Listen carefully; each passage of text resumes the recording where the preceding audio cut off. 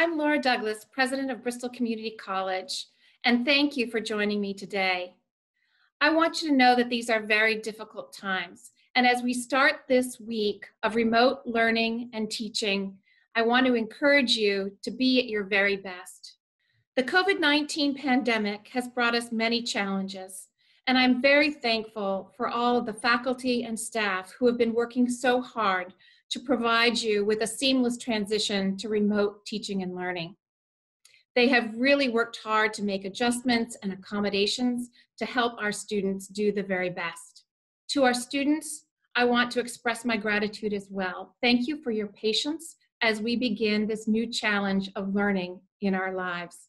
I know it's going to be a little challenging, but with a little patience, we'll get through this together. We don't know how long this pandemic is going to last. There's no crystal ball that will tell us when we'll be able to return to the classroom. So we're in this together. We're all going to have to be a little bit different in how we approach our work and learning. We're going to have to put on our caps of innovation, use our best creativity, and also be as patient as we possibly can. We might not be doing everything exactly the way we were before, and we're doing a lot virtually, but the services that you rely on are still there. They're just going to be provided a little bit differently. Remember, we're here for you every step of the way. Every day, I'm in awe of the kindness, empathy, and flexibility that I see across our campuses.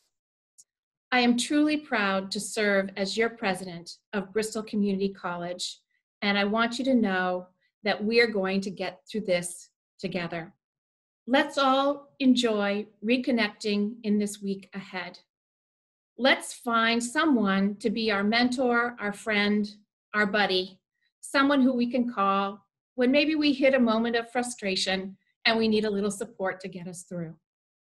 It's okay, and it's going to be okay.